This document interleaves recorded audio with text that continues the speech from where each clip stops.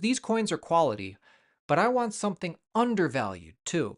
The coin I'm thinking of that I like, which I'm updating you on today, is Polkadot.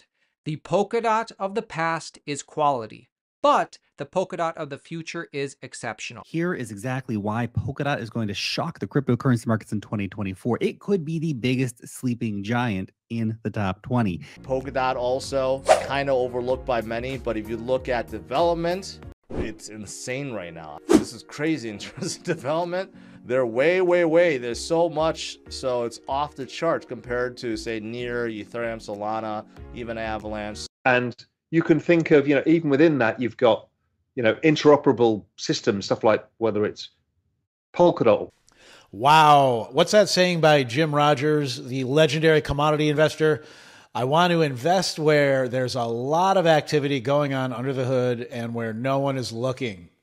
Polkadot, man. A couple weeks ago, I did a video entitled Songbird versus Kusama, because both these projects we're talking about today, Flare and Polkadot, have canary networks, and both are focused on interoperability. I'm doing this project, and I'm reading about Kusama, and I'm learning more and more about Polkadot as I do it, and I'm just like, why do I not have way more invested in Polkadot than some of the other projects on this channel that I never talk about? You don't even know what these tokens are. But I did a big portfolio rebalancing and moved a lot of that into both Polkadot and Avalanche. Not that you should do that because I did. Absolutely not. That could get you wrecked. But I'm concentrating my bets much more these days, and those two are much higher on my list. Today, we're going to do a comparison between Flare Networks and Polkadot.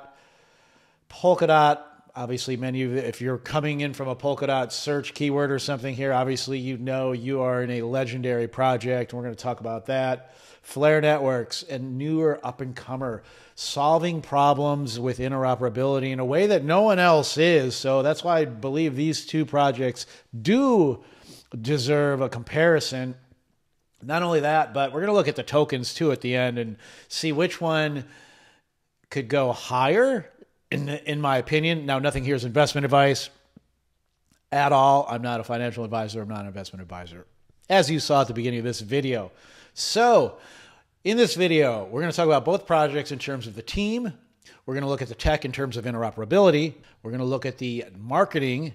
We're going to look at the network effect and the narratives going around on each project. And then we are going to look at price predictions, not financial advice. That is all just entertainment and fun, just like this entire video. So let's get into it, everybody. First, let's talk about funding and founders. All right, first, funding for Polkadot. Polkadot has received so far $345 million in funding. Pretty crazy stuff. That's a very large amount, and they're doing a lot of good stuff with it, obviously. Now, let's talk about the founder, because I would say this person is almost, in terms of legend status, somewhere between, I would put whatever Satoshi Nakamoto is and Vitalik Buterin. So let's talk about Gavin Wood. He founded Polkadot in 2016. He has a PhD in human-computer interfacing from the University of York, which is a top UK university. He co-founded Ethereum in 2013. More interesting, he invented the Solidity programming language. He authored the Ethereum Yellow Paper. He coded the first functional version of Ethereum. He played an instrumental role in the creation of Substrate. If you don't know what Substrate is, it's basically a blockchain SDK that many blockchains you and I heard of were built with. Substrate was also used to build Polkadot. And so many chains we've heard of, they all use Substrate. Many do. Many don't. Some don't, but Substrate's huge in that space. So, I mean, Solidity, come on. Many of us have to use that. Now, some of us would rather there would have been a more Pythonic type of programming language created, but certain types of software development require much more granular interaction with hardware, and you just can't do that with Python. So now let's talk about Flare. So far, we have Flare clocking in at $11 million in funding. We have 3 founders on here. Hugo Fillion has a Master's of Science in Machine Learning at UCL. It's University College London. He also has a Bachelor's of Science in Financial Risk Management at Cass Business School. I believe they changed their name. I forgot what it's called now. Sean Rowan has a Master's of Science in Machine Learning at UCL also, and a Bachelor's of Engineering from Trinity College. And then Dr. Nairi Usher has a PhD in quantum computing from the University College London. Now, let's get into the tech from the standpoint of interoperability. Very cool stuff going on both these. I like to make these slides that are pretty bad. They torture people. Let's get into this. First, let's look at Polkadot. Keep in mind, Polkadot V2 is coming out, so I put some new words on here like accords, which I believe are coming with it. I could be wrong. Correct me if I'm wrong, Polkadot people. But basically, Polkadot is considered a layer 0. What a layer 0 is basically you as a startup, as a dApp company, or even as an individual coming soon, an individual developer coming soon, will be able to go on and afford to be able to just roll your own blockchain, your own parachain in this case, on Polkadot. And it has a central relay chain which handles things like security, things like that, all the important stuff. Now, when you roll your own parachain on Polkadot, you can build your dApps on top of it just like you would any other blockchain. And then ultimately these dApps hopefully add value to end users who are making lots of money using your dApps, or maybe you're solving a problem with identity, or maybe you're a gaming company and you're selling these end users NFTs, whatever. They're happy, they're giving you money, they're making money.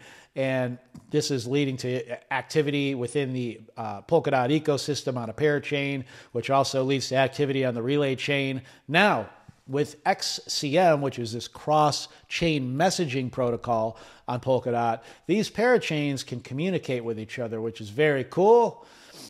And now, coming soon, Gavin talks about accords, which is almost like turning this cross-chain messaging protocol into a treaty of sorts. Let's think of some accords that might make sense. One of them would be an asset hub, right? At the moment, if two chains want to have asset interactions, they kind of have to go through a third chain. They have to go through this asset hub chain. Now, if one of them is the native chain for the asset, it's a little bit different. But in principle, if two chains that are unrelated do want to deal in a third asset, you kind of have to have this additional path. Well, accords remove all of that.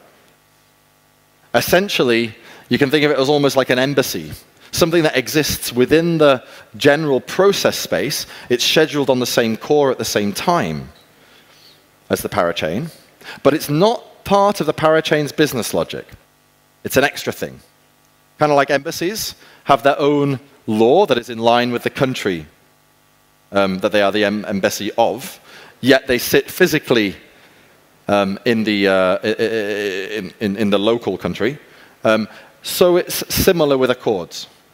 It's kind of like business logic that is, in principle, foreign, but agreed upon, and it exists locally. You can also imagine a multicast XCM router, the ability to send a single message, but for it to go across into multiple chains. Maybe in an ordered fashion. So do this operation here, and then carry on and do that operation there, but still with my permission, still with my privilege. We can imagine things like a decentralized exchange that has outposts across many different chains.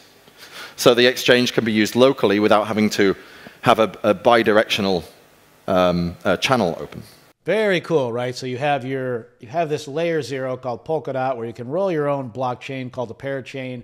This parachain not only can have multiple dApps on it and serve users, it can also interact with other parachains based at the consensus level.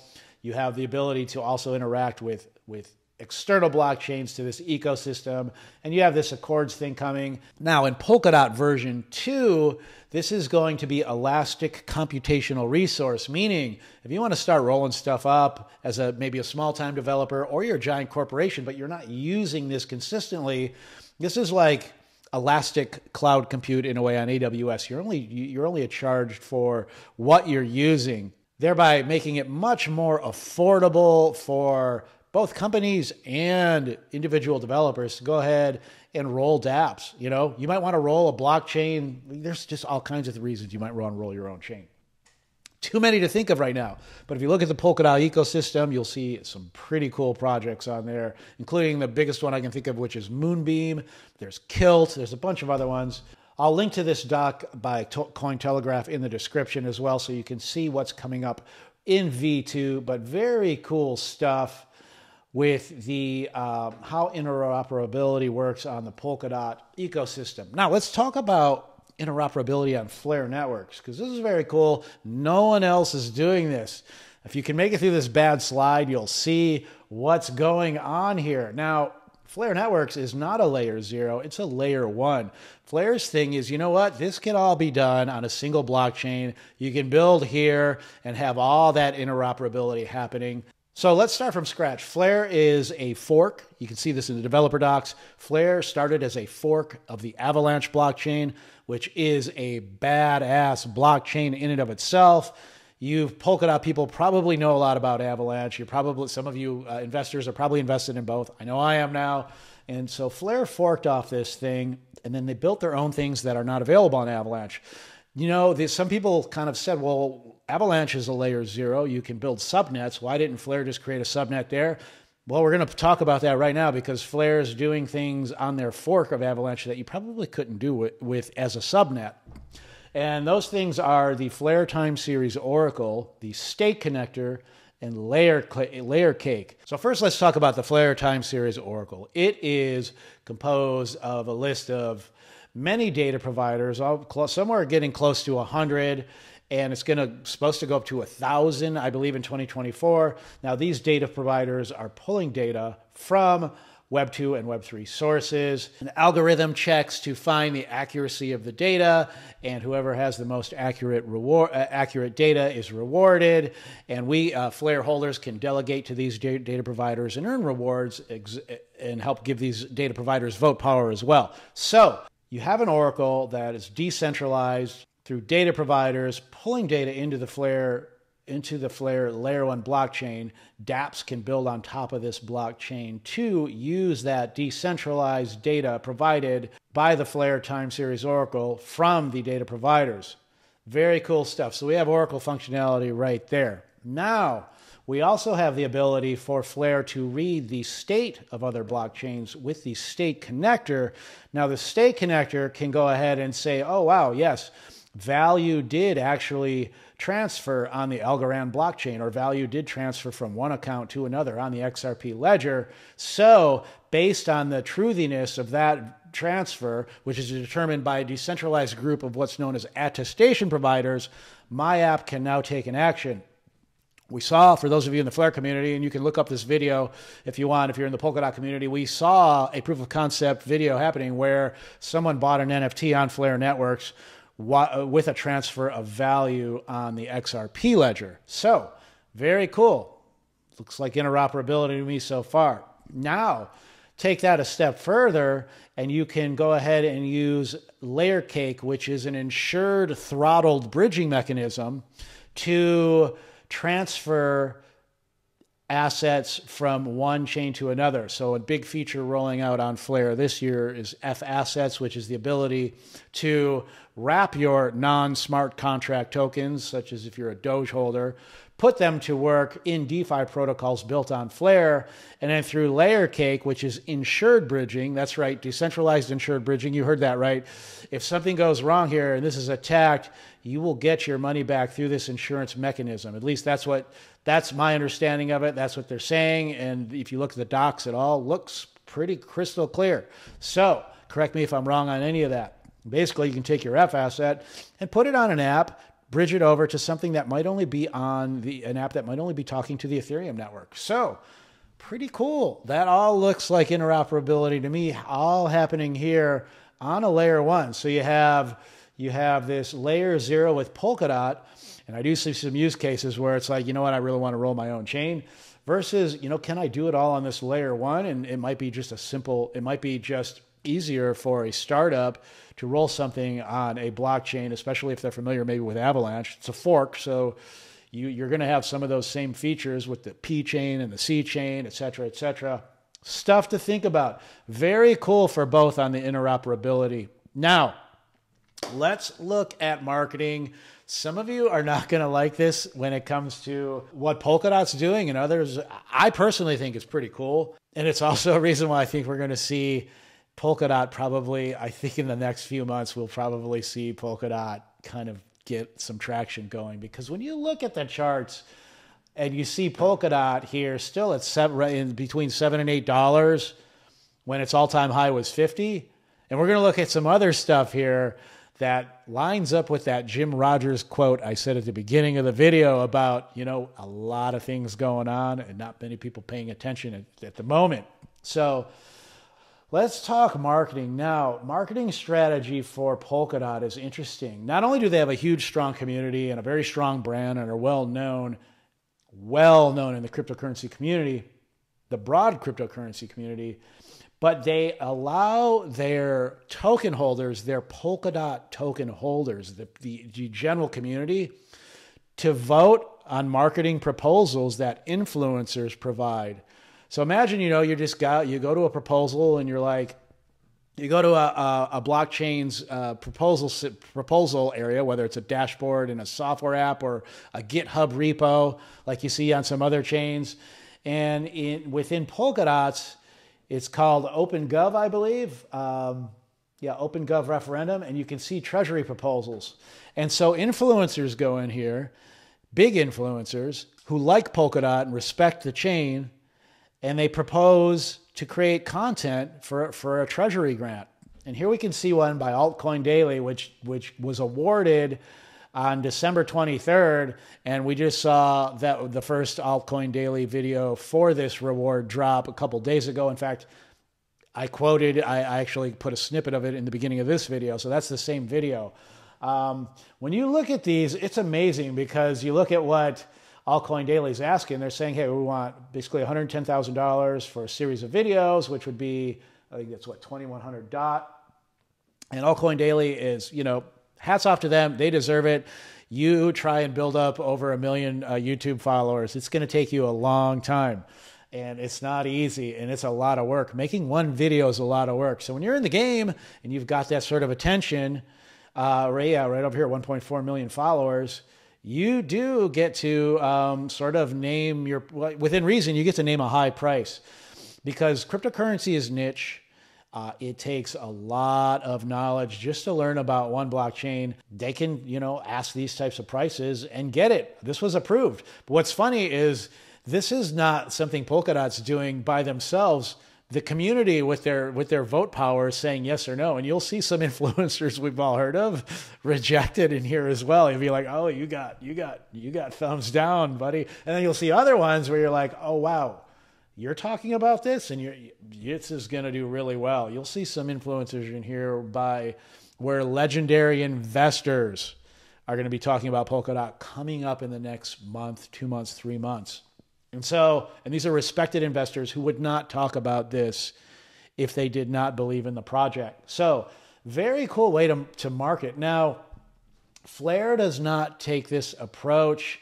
I don't know what their exact approach is yet. I've seen them opening up channels to influencers. So influencers come and get updates and things like that. Very cool. No real incentivization there. Outside of, well, what everyone gets who participates in the Flare community, and that is basically wrapping and delegating your Flare token. So me as an influencer, I'm going to get the same amount. I'm still new, so I can't really label myself an influencer yet. But me as a YouTube content creator, up and coming, if you will, I'm not getting any more rewards than, for example, anyone who's just wrapping and delegating. And there is a good reason for that approach. One reason you might not want to go with the community voting on influencer marketing, paid influencer marketing is, well, will influencers dump these tokens on the market? And it's reasonable to think that some will, and at times some won't. I'd tell you what, right now, if I was an Altcoin Daily spot and I was receiving 2,100 DOT, I might dump 1,000 of them and keep 20,000 of them, because that $110,000 is probably going to turn into $1 million sometime in the next 2 years. Then I would sell.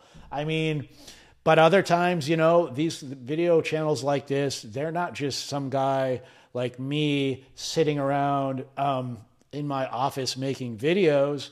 They have a team.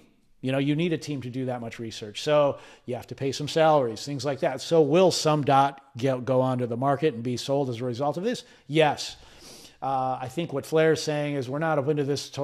And I could be wrong. I don't have quotes by Hugo or anyone, but I think the idea with Flare is they probably don't want influencers dumping on the market because it's a lower market cap. So it will have a bigger effect on price as well. Whereas here, higher market cap, price might not be as affected with a $110,000 worth of DOT being dumped, which that's not that much if you think about it. So anyway, very cool. I like DOT's marketing approach. I know some people might not approve it. I think it's great. I have no problem with it whatsoever. I wish I was bigger. I'd probably like, I'd be in there going, hey, I'll make a video for you. But you know what? I'll make a video for free talking about both these projects because they're awesome. They're building really cool stuff. And as an investor, I believe I'm going to do really well. So that, very cool with that. Now, Flare, like I said, doing it naturally. And it is happening. Things do happen. Like we just saw a great article yesterday. Google Cloud joins Flare Network as a validator. Flare jumps 5%. Now, that was at the time of this thing. Flare was up, I believe, close to 40% yesterday. It had a nice green candle pump because of this. Now, was this organic marketing or not? Who knows? Maybe they talked to each other. Good if they did. That's what I like to see. Outreach by marketing teams in the Flare community, letting CoinDesk know, hey, this is probably pretty big news. You might want to look at this. So love that as well. And I do see Flare's marketing pumping up. Okay, now let's look at some network effect and narrative stuff. Network effect and narratives. Some of my favorite stuff right there that I like to analyze when I'm looking at a project. One of my favorites is developer activity. Now, these two you really can't compare. Flare is newer, so it's probably going to be mostly a small subset of developers, probably the Flare Labs, and then a few open source people kicking in, and some other people in the Flare ecosystem also contributing here and there.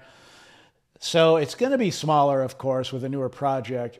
But with Polkadot, even when you compare Polkadot against the other giants, I think Polkadot is probably hands down has the biggest developer activity in the entire cryptocurrency space. We're talking over Bitcoin. We're talking over Ethereum.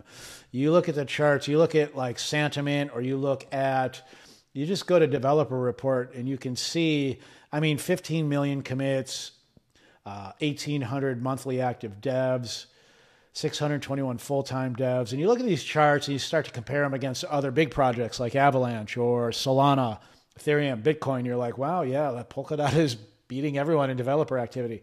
It's pretty crazy. Price of $7. And over the last few years during the bear market, we've had the most developer activity ever on any blockchain, it looks like. If I'm wrong, correct me. But when I compared, the ones I compared, including Bitcoin, Ethereum, and Solana, Polkadot has the most. So just tearing this up. Now, Flare, they're not even on developer report here. I think someone from the Flare community needs to go and add Flare's Git repos to a repo in here so it can be tracked.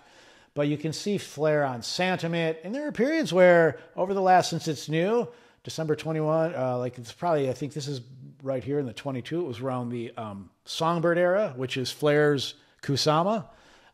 It did have some nice spikes. But if you look at this number over here in the corner, which I can't touch it, but you can see we had a nice spike up there where there was a moment where there were the activity, the number of developer events on Sentiment were 298, and the number at a time where the number of developer events on DOT were 1,872.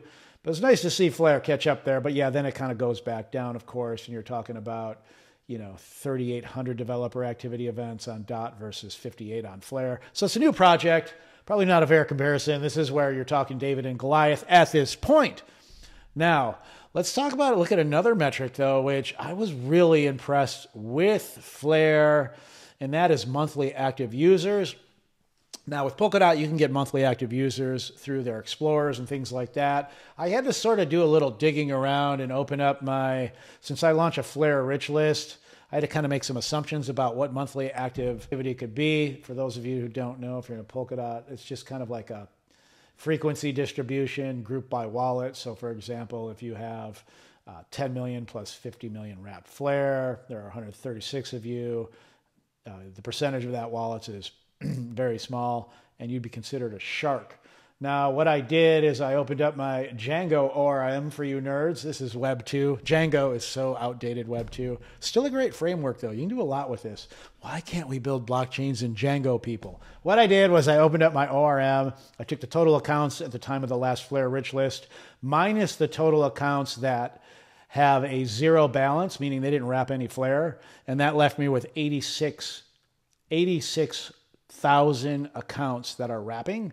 And so it's safe to say, to me, it's safe to say that most of those people, those 86,000 who are wrapping their Flare, are also delegating it. Who would wrap Flare and just have it sit in a wallet and do nothing? Some people might actually. So it's probably smaller, because to claim those rewards, those Flare drops, I should say, you don't even have to delegate. But that still, for a new project, and Flare launched early in 2023, Songbird earlier, that's pretty good head start when you're comparing that against Polkadot's 295,000 active users. So I'm going to give a thumbs up to Flare on that one for network effect for a brand new blockchain coming into the space when getting attention is not as easy as it was in 2016 and 2017. So good one there. Now let's look at enterprise adoption.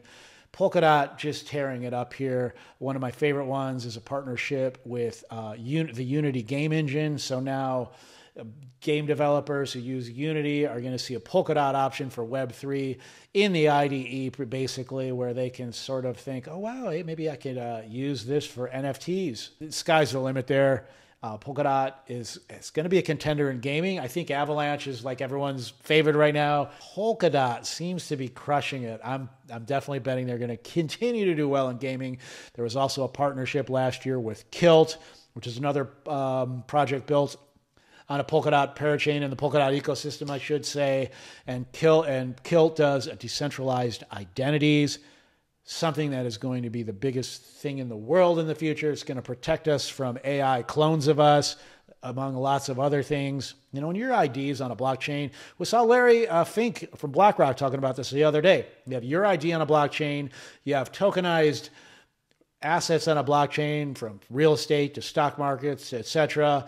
Your ID on the blockchain owns these assets. You can swap them instantly. It's going to be a different world in pretty quick amount of time, and we're talking a few years.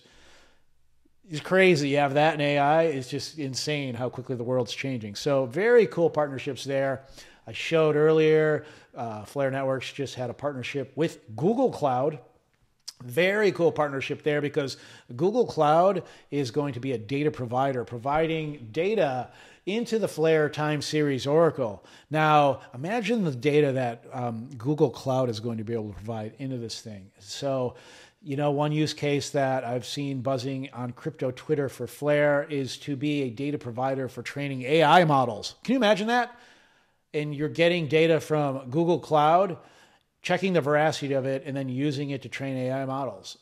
Man, that sounds pretty cool to me. So many use cases on both these chains, blows my mind just to think about it. Okay, what are the takeaways and what are some price predictions? All right, first, obviously, Polkadot is a legend. They're Goliath. They deserve to be. They're one of the tops, and I think they're going to stay there. You have Dr. Gavin Wood, amazing guy, has had so much influence in the crypto community space. Everything outside of Bitcoin, basically, including the Solidity programming language and Substrate. So much going on there. Let's look at it from a narrative perspective. I'm going to say they are rocking the narrative really well. What I like about Polkadot is their narrative, and their value proposition is crystal clear. There's no murkiness. What's Polkadot about? Interoperability.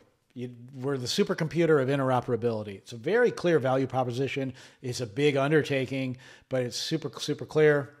They're crushing it on developer activity, and they have very cool, transparent marketing strategies. In addition to their epic community, passionate community, which is very, very big and crosses among other blockchains. So you'll have Avalanche people probably going, yeah, Polkadot's pretty cool. And you'll have Cosmos people going, yeah, Polkadot's legit. And you'll have, so you get that kind of, even Ethereum people as well. Yeah, Polkadot's all right. I think even the Cardano, what's his name? Hoskinson wants to do something with Polkadot. So you have that sort of cross-chain respect. Very cool. It's needed. It's like this is going to be a collaborative world, people. Now, let's talk about Flare. Flare is catching up fast. They're brand new in crypto. Well, I mean, they're not even brand new anymore. They've been out, launched last year. They are forming partnerships. They got the Google Cloud data provider thing that just happened. A lot of stuff happened last year. And on their roadmap, they have some pretty cool stuff coming up too. You can see they're going in 2024. They're slated to scale up to 1,000 data providers for the Oracle, the time series Oracle. The Flare data connector, which incorporates the state connector and the web connector. That's going to be very cool because that is going to be basically the ability to pull Web 2 data. That's not just price data.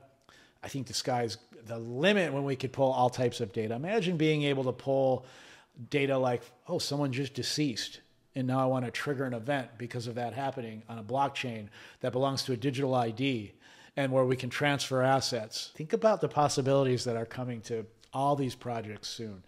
2024, the F-Asset system is already in private beta. That's going to go up on Songbird next, which is the Kusama of the Flare Networks area. Right now, strangely, Songbird is a couple X multiples under the price of Flare, which makes no sense to me.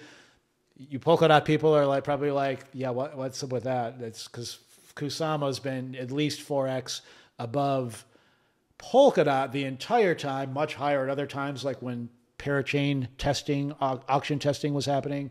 So I'm looking for a big liftoff sometime this year in Songbird. Will it stay there? I don't know. It stayed there for Polkadot. I believe it would stay there for Songbird as well.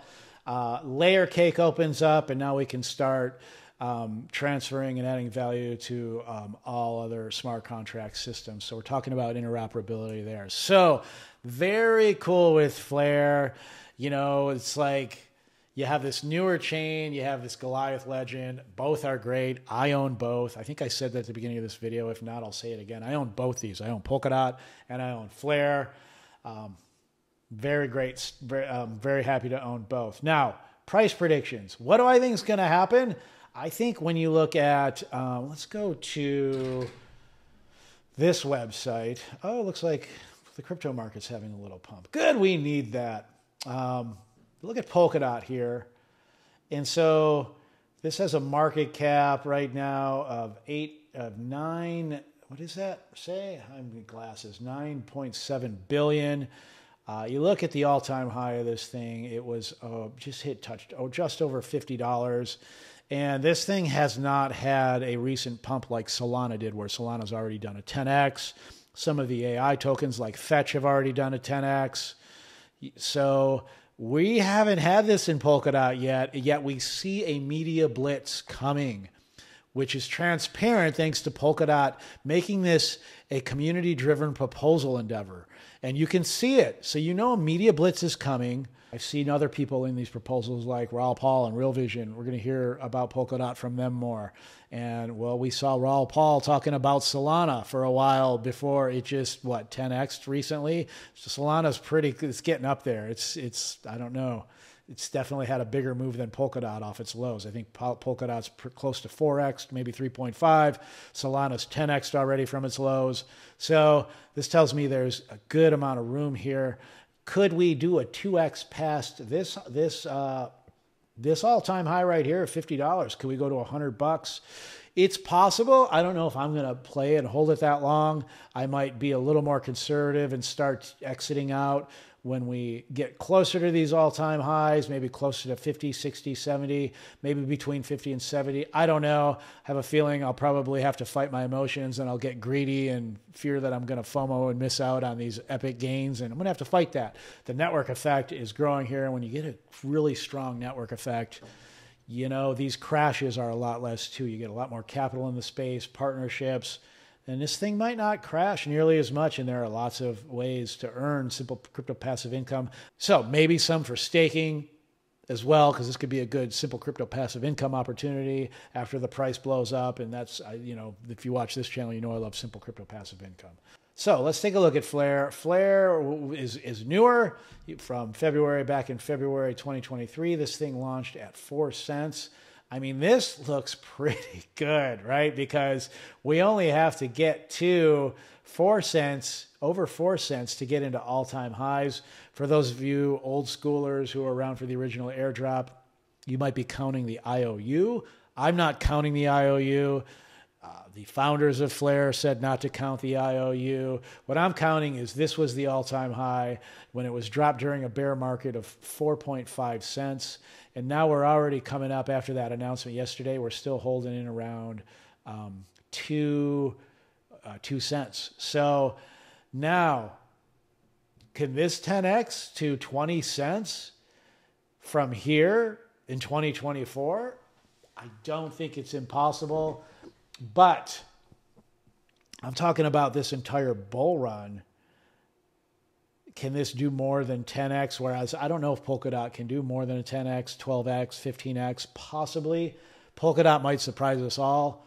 Polkadot might do a 20 or 30x. You just don't know, and I'm not going to pretend I know. But I feel like with this lower market cap of only 678 million versus what we just saw with Polkadot's market cap, I think that this one has room to go up quite a few more multiples. But I'm glad I own both. Flare could return a higher multiple based on the lower market cap if they get that attention.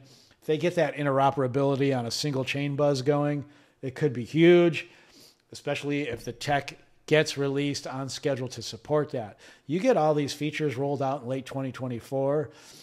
That's what, 3, 4, 5, 6, 7, 8 months after the Bitcoin halving.